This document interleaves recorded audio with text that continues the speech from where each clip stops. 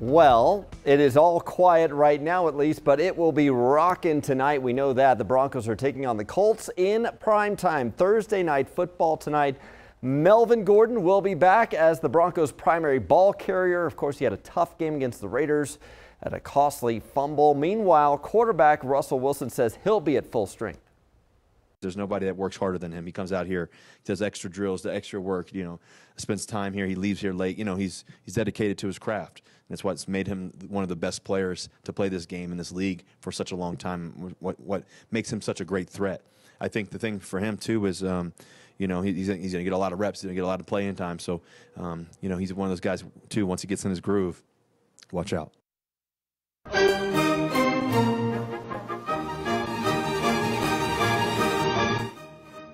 Yeah, watch out for this. What is happening here? The Broncos and Colts mascots are having some fun ahead of tonight's game. This is Miles, of course, and Blue, the Colts mascot, taking in Red Rocks, getting into some mischief.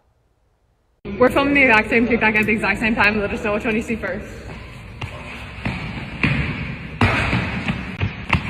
Comment below which one you saw first. Not quite sure what they said there, but they seem to be having fun. Blue is known to put a pie in the face of fans from opposing teams.